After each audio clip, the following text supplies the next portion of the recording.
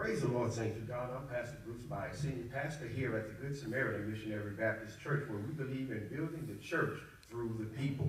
We thank you for joining us, amen, this morning as we go into our Sunday school lesson, which we taught by our very own, amen, Minister Cleo Mosley.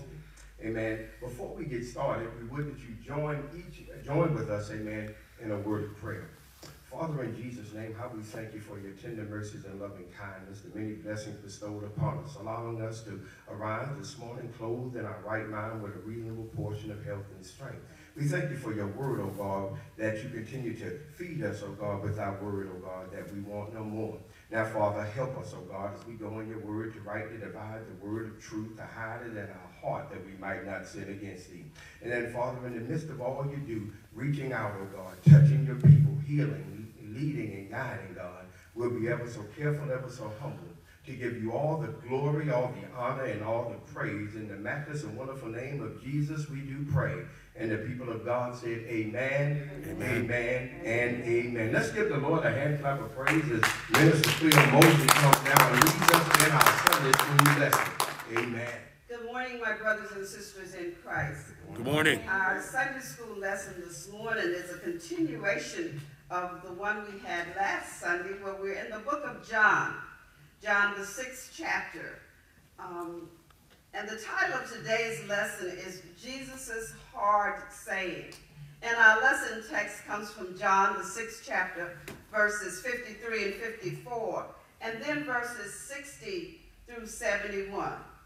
Our golden text for today is, "And he said, Therefore said I unto you, that no man can come unto me, except it were given unto him of my Father." John chapter 6, verse 65. I'm going to read our lesson scripture in the entirety, and then we'll go back and discuss the scriptures. And it reads, starting at John chapter 6, verse 53. "Then Jesus said unto them, Verily, verily, I say unto you, except ye eat the flesh of the Son of Man and drink his blood, you have no life in you. Whosoever eateth my flesh and drinketh my blood hath eternal life, and I will raise him up in the last day."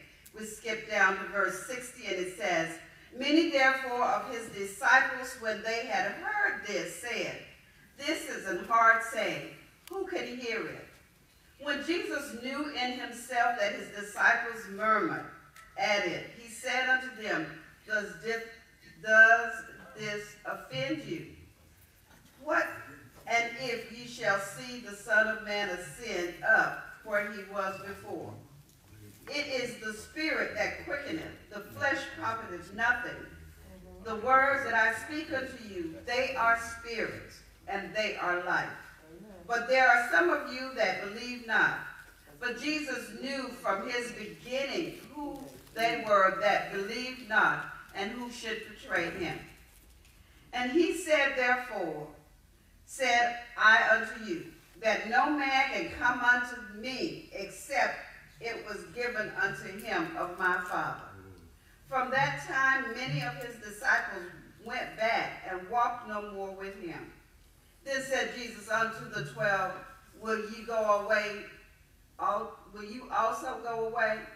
Then Simon Peter answered him, Lord, to whom shall we go?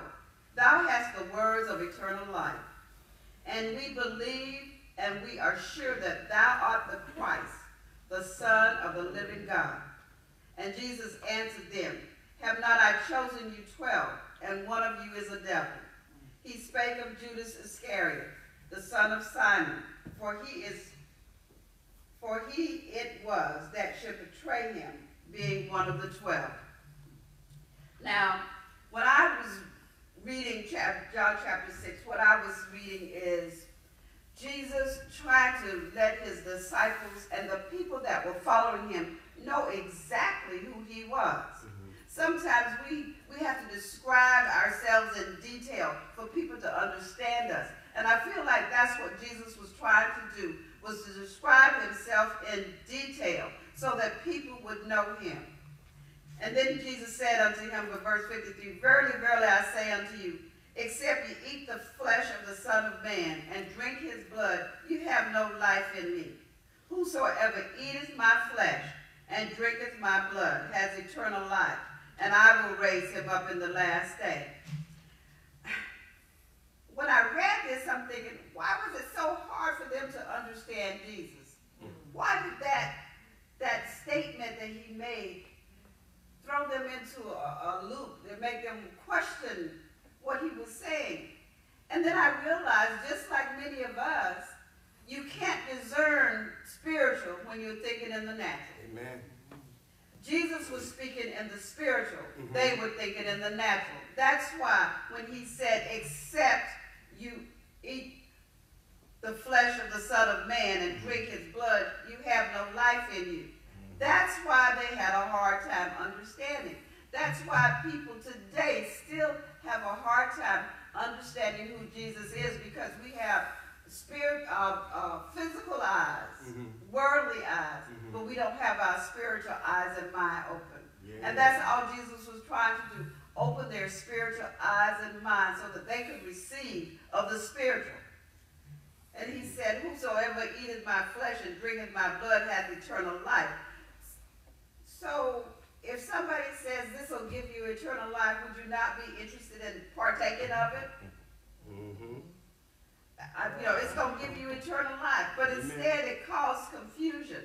And he said, many therefore of his disciples, when they had heard this, said, this is a hard saying. Who can hear it? We don't always want to hear the truth, the spiritual. We can listen to all kinds of gossip, but we don't want to hear the spiritual truth. Amen. And that's all Jesus was trying to give them, was the spiritual truth. And verse 61 said, when Jesus knew in himself that his disciples murmured, he said unto them, does this offend you? Many people are offended by the word of God. Many people are offended by those who carry the word of God, because it's not what they want to hear. But we should not become offended by the word of God, because the word of God is what is going to save us. Amen. We don't become offended. And those who carry the word of God, they should be speaking the truth of God, not what they want to say, not what the people want to hear, but what the truth of the word of God is. And then we go to verse 62, and it says, what and if ye shall see the Son of Man ascend up where he was before? It is the spirit that quickeneth, the flesh profiteth nothing. The words that I speak unto you, they are spirit and they are life. When you read a little bit more of John, you understand that the church, the temple, the people in the temple, the Pharisees, the scribes, the priests, they did not appreciate Jesus' teachings. They did not appreciate his teachings. And you will also find in many instances, they were looking for something to condemn Jesus with. And here he says in verse 62 and 63, what if you see me ascend where I came from? They have their natural eye and their natural mind and they're not trying to perceive the spiritual. And he said, it is the spirit that quickeneth, the flesh profiteth nothing. The words that I speak unto you, they are spirit and they are life. We, even today in this 21st century, we have to start thinking spiritually. Yes, yes. Amen. We can't think spiritually unless we know who God is. We can't know who God is unless we know his word. And then we have to accept the word for what it is, not for what we want it to be, for what it is. Amen. So when it says, thou shalt not kill, we have to say, thou shalt not kill. Accept the word for where it is, because he's telling us the flesh profits nothing. Think about the flesh. We commit sin flesh does not forgive sins. It is Jesus, the Spirit, that forgives sin. So that's why he's saying the flesh profits nothing. Yes, we can work with our physical bodies, but our physical bodies need to be governed by our spiritual mind. That's the only way we can overcome sin, is when our physical body is governed by our spiritual mind. Then verse 64 says, but there are some of you that believe not. For Jesus knew from the beginning who they were that believed not and who should betray him. That's a mouthful. He knew who would not believe him, and he knew who would betray him. In our dealings with people, sometimes we can sometimes get a feel of who is for us and who's against us. I'm sure Jesus had that feeling, but Jesus had a little bit more. He had divine knowledge. He had all knowledge. We have to depend on our feelings, and sometimes the Spirit will reveal to us who's for us and who's against us. And that's why we need to know the work of the Spirit so we can listen to the Spirit when it speaks to us. And when that Spirit says, go left and not right, we have to learn to listen to the Spirit. He said he knew who would betray him. When you think about betrayal, there's a lot other ways to betray somebody than the way Judas did Jesus. Jesus knew who was going to betray him. But how often do we betray people? How often do we say or do things that betray someone who might have trusted us for whatever reason? And, you know, a betrayal is something as simple as, oh, I'll be there. I promise you I'll be there. When you have no intentions and you don't show up. That's a betrayal. And we have to examine our actions. Are we like some of these people who were following Jesus that were following him but not for the right reason? Because he said he knew who would believe and who would believe not. How many people have you encountered that say they believe and then their actions don't support their words? Amen. And that's important for us as Christians. We've got to make sure that our actions support our words. As they say, you got to walk the walk and talk the talk. You don't say one thing and do something else. Then verse 65, and he said, therefore said I unto you, that no man can come unto me, except it were given unto him of my Father. From that time, many of his disciples went back and walked no more with him. That's verse 65 and 66. When he says, no man can come unto me except it were given unto him by the Father. Jesus is letting them know that he is connected to the Father. The Father helps to determine who's drawn to Jesus. He can draw us to Jesus. The Father gives the Son what the Son needs. Just when you think about that in terms of our earthly fathers, they know what we need. You know, sometimes we want one thing and Mama and Daddy say, no, you don't need that.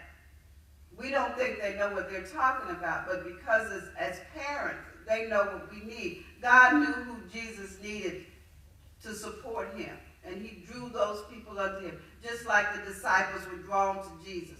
He didn't go through an elaborate 4-hour presentation to convince them to follow him.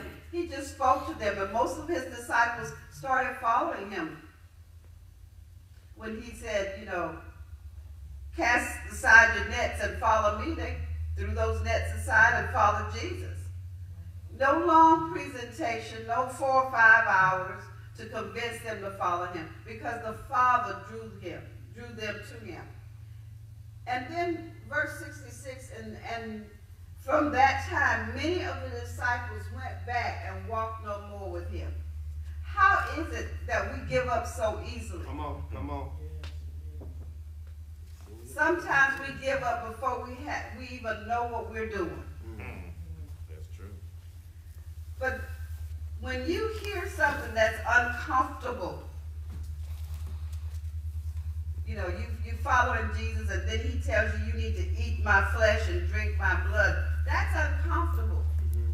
So do you just throw everything down and say, I'm not going to follow him anymore? No. He's not talking like I want him to talk. Mm-hmm. Come on. See, we let our personal feelings and our personal preferences get in the way of what we need to be doing for God. Yes.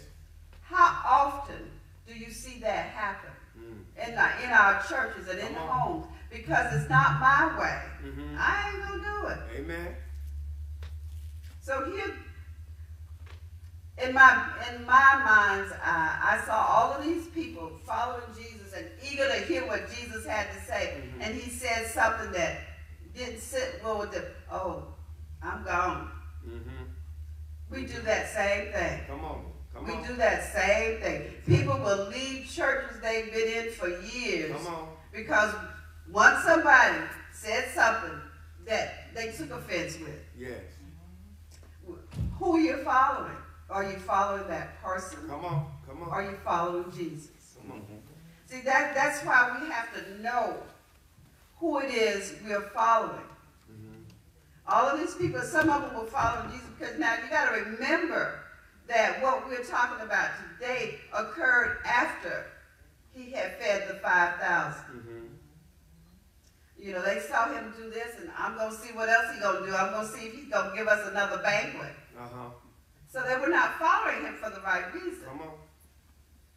What is your reason for following Jesus?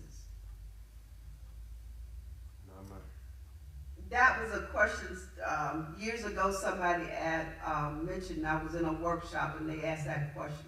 What is your reason for following Jesus? Yeah. We all need to think about that. Mm-hmm. If we haven't already, what is your reason for following Jesus? Come on. Is it because you heard he performed miracles? What? Is it because it says, I am the way, the truth, and the life? Mm-hmm. What is your reason for following Jesus? That's good. Or is it just to see what he's going to do next? And if he doesn't satisfy my curiosity, I'm out of here. And that's what happened. It says, from that time, many of his disciples went back and walked with him no more. How often do people give up on Jesus? We give up before we have a chance to develop a relationship with him. Mm-hmm. A relationship takes time. And if you're going to walk with Jesus, you need to develop that relationship. You don't just come in one day and say, oh, I'm going to follow him. You get to know that person. Yes. So the only way you get to know him is you got to spend time with him. Mm-hmm. So make sure that you understand why you are following Jesus. Verse 67 through 69, it says, Then said Jesus unto the 12, Will you go away? Will you also go away? Then Simon Peter answered him, Lord, to whom shall we go? Thou hast the words of eternal life. Simon Peter. And we believe and are sure that thou art the Christ, the Son of the living God. Now we can talk about Peter. We can say, he had a big mouth or whatever. I've heard people describe Peter in a lot of different ways. But one of the things is Peter spoke truth. He might not have said it in the most tactful way, but he spoke truth. When he said, whom shall we go to? Peter realized that Jesus was the best thing and the best person to be with. Whom shall we go to? Thou hast the words of eternal life. Yes. Acknowledging that Jesus had the words of eternal life. Yes. Peter realized that I don't have all the words that you have, and I want to hear as many of them as I can. So he's understandably saying, where should we go? And we believe and are sure that thou art the Christ, the Son of the living God. Mm-hmm. Now you got to remember, excuse me, I have allergies and I'm always dripping.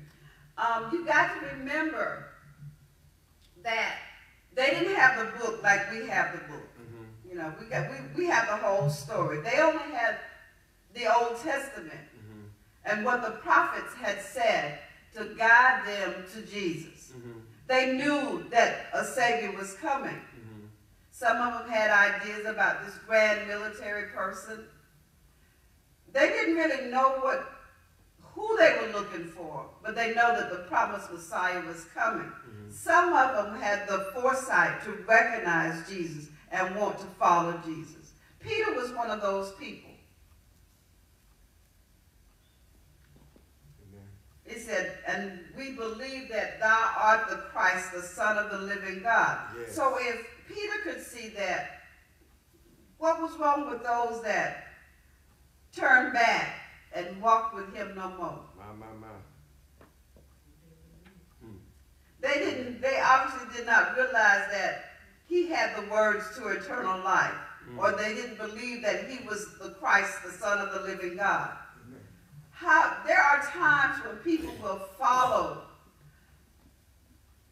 just to be a part of the crowd. Come on. And I used to tell my daughter, I used to tell her, don't just follow people to be following them. Know why you are following them. Mm-hmm. Maybe it's for a good reason. Mm-hmm. Don't just want to be a part of a crowd. Mm-hmm. You need to know why you are following. So if I just want to be a part of the crowd. I don't care what's going on. I don't care what he's talking about. I'm just a part of the crowd. Then when something is said or done that you don't like, then yeah, you're going to drift away. You're going to leave that. And that's what happened to those that walked away and did not follow Jesus anymore. Christians, believers in Jesus Christ, are you strong enough in your belief that if you hear somebody say something that doesn't sound right, are you going to walk away from Jesus? Or are you going to go and dig a little deeper and search the scriptures? Come on. Sometimes if the person is speaking and saying things that are not lining up with the Word of God, we need to walk away. But don't walk away just because they said something that's hard. Mm-hmm. You know, if they call your sin into question, you don't walk away because of that, because they're trying to help you grow stronger. Mm-hmm. When they help you to see what's going on in your life that's not lining up with the Word of God. Jesus answered them. In verse 70 it says, have not I chosen you 12, and one of you is a devil? Have I not chosen you 12, and one of you is a devil? He spake of Judas Iscariot, the son of Simon, for he it was that should betray him, being one of the 12. Mm-hmm. I often wonder, you know, Jesus said he knew that there was one who should betray him, that was among the 12. How do you continue to interact with someone that you know what they're going to do to harm you? Mm. He knew who it was. It wasn't just, oh, it's one of the 12. He knew which one of the 12 it was that was going to betray him. Yes. But he still allowed him to walk with him. Mm-hmm. Was he trying to change his mind? Mm-hmm. There's nothing in Scripture that says that he was trying to change Judas's mind. Mm-hmm. But Jesus said, and it's not in our lesson, that I come to do the will of the Father which sent me. Yes. So if the will of the Father which sent me is that I have to walk with one that I know is going to betray me, I'm going to walk with that person. Mm-hmm. I'm one of these people that when I read Scripture, I try to make it practical to everyday life. Mm-hmm. I don't read it as a history book. I read it as a book that changes lives today.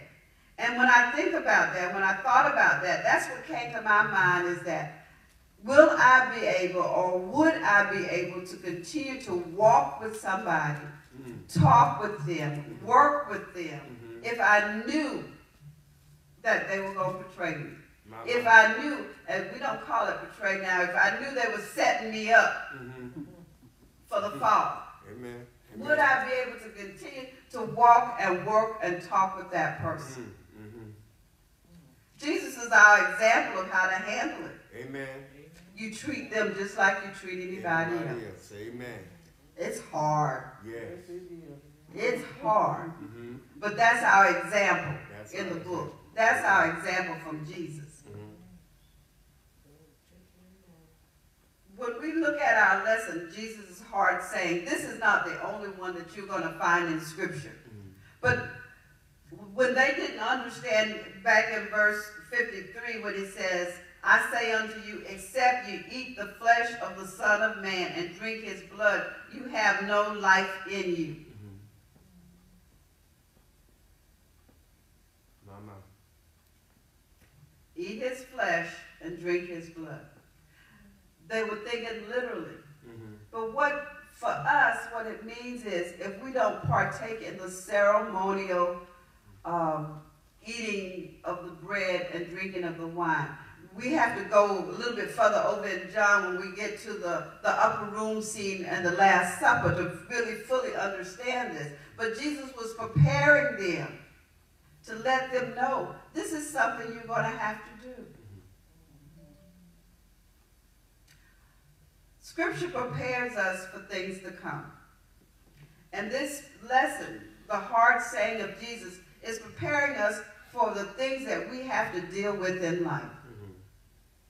The things that we might not often encounter, but when it hits you, God will have prepared you for it.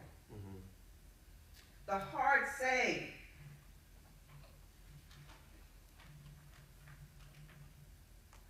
The practical points of our lesson, it says, just as food is nourishing to our bodies, so faith in Jesus is nourishing to our souls. Yes.